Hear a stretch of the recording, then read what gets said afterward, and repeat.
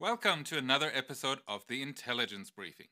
Today, you'll learn key lingo that will help you shine in your next AI meeting.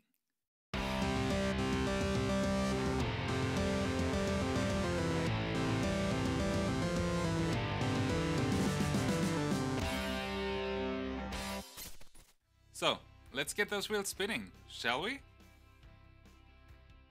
And here's our word of the day: explainable AI. I was working with a customer on optimizing finance processes with the help of AI. We showed our prototype to their process owner, and they said, "I've been doing this task for over 10 years. Why does your software think it knows how to do it better than I do?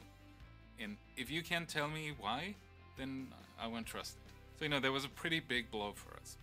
But AI has had a problem for a long time. It's been a black box.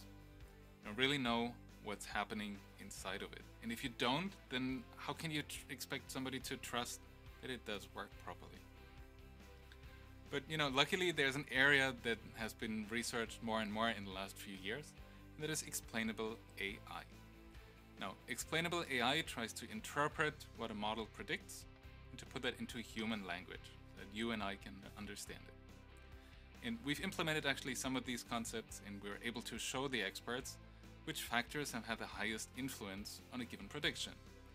And that has made it easier to troubleshoot it when things have gone off the rails, and also to win additional supporters because we're able to give that transparency.